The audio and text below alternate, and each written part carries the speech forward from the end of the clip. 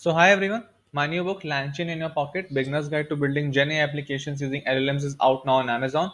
The book is already a bestseller. As you can see, it is trending on #3 on Amazon bestsellers. So go grab your copies and find the link in the description below. So hi everyone, today we will be talking about how we can access multi-modal LLMs in your local system using Ollama. So basically, multi-modal LLMs are those which can give you output in terms of images, audio, or can understand different data formats. Like you input an image, you get an output as a text, etc. So basically, this we will be doing using Ollama. So in my previous video on introduction to Ollama, I've already discussed how you can set up Ollama for accessing LLMs in your local system, and I've demonstrated Llama 2 there as well. Now this time I will be demonstrating Llava model. So basically Ollama helps you to enable LLMs into your local system.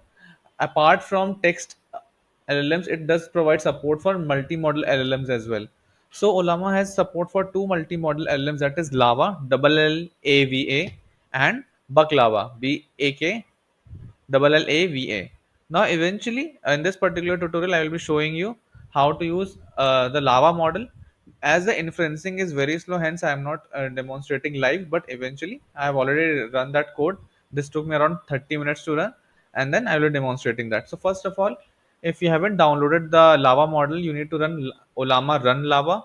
This will eventually pull the Llava model, which is about 4.1 GB. If you have already run this command, then the downloaded version would be used, that is pre-existing. So if you're running it for the first time, only then the download will happen. Once that happens, you can straight away go querying about your images. For example, the prompt that I'm giving here is what is in this picture, question mark, and then the location of the image. So if I show you the image, this is the image that I'm feeding in LangChain in your pocket. This is the cover photo for my debut book. So here you can see that the model is correctly able to identify what is written, what are the color being used. The image shows a graphic with text that read LangChain in your pocket. This suggests a promotion of an application, service, or product called LangChain, which is designed to be used on a mobile device as it fits in the pocket. So it is able to make out the meaning of the name as well. It is able to detect the color of the background, red background with white and gray text. So it's quite good. One thing that I've noticed is I was not able to do this when I'm using the word image in the prompt. And when reading some Reddit thread, I came to know that we should be avoiding image while using the prompt. We should be using some synonym for that, that is picture or what.